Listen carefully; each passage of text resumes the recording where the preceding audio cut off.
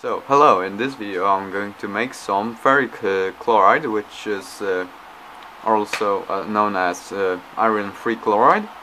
And for this we're going to need some ferric oxide, so iron-free oxide of course, and hydrochloric acid. Mine is a little bit contaminated, but that's not going to matter.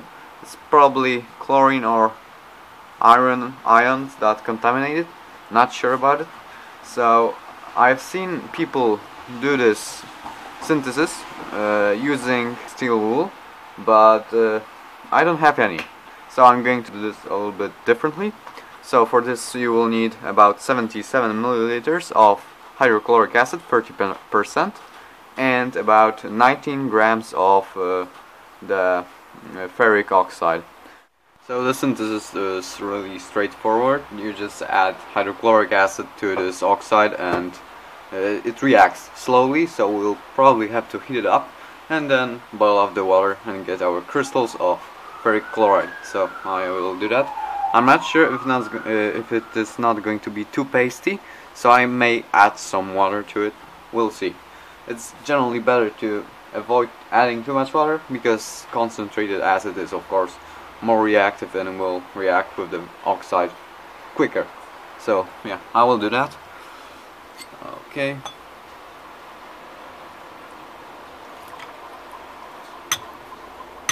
So as you can see, it's starting to react, and it also gives us these nice corrosive fumes of hydrogen chloride.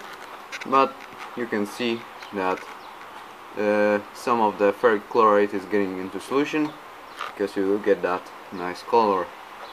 So yeah, I will have to probably wait a little bit longer. These fumes are getting annoying, so I will probably have to, get some kind of fan going. So the ferric oxide doesn't dissolve completely into the hydrochloric acid, so I will have to filter it out using this simple gravity filtration setup. I don't have a vacuum filtration setup yet, so yeah, I will just filter it like this.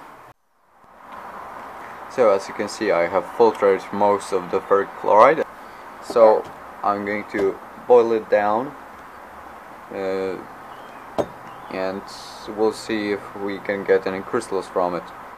So I have been crystallizing this ferric chloride for a few days now, and as you can see, there's a nice layer of crystal, and there's still a little bit of solution left, which I'm probably going to just decant. So hello again.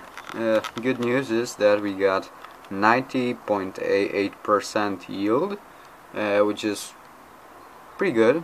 And as you can see, I got these nice chunks, but you should definitely do it in some cheap glassware, because I had to literally chisel it out of this beaker. The beaker is fine, I tried not to break it. Copper, as you may know, doesn't really react with much things. It doesn't react with hydrochloric acid. Well, it does react with sulfuric acid, but at high temperatures.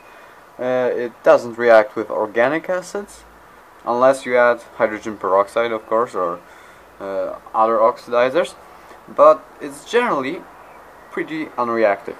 But ferric chloride can actually react with it, making ferrous chloride. So ferric chloride is getting reduced and copper is getting oxidized. It's a redox reaction.